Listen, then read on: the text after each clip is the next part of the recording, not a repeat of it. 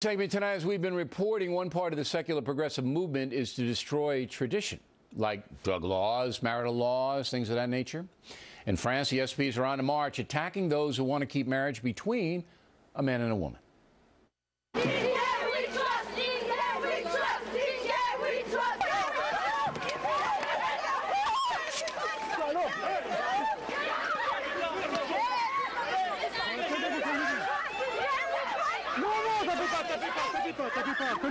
Just in case you didn't get the visual, those are phony nuns, wearing habits, and they were topless, I guess, and that's because there were some people, Catholic people, demonstrating for traditional marriage. So, could those things happen here? In fact, they might have already happened with the Occupy Wall Street movement.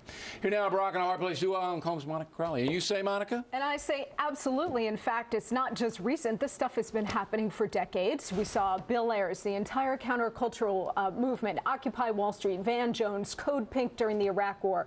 This stuff, this is the left. What you're saying, these are the radicals on the left. This happens all across Western societies, and they've got one objective, Bill, which is disruption.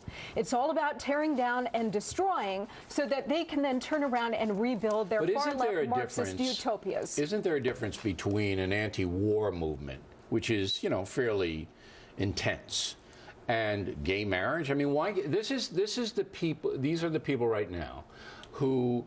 Well, look at the difference. The people who want traditional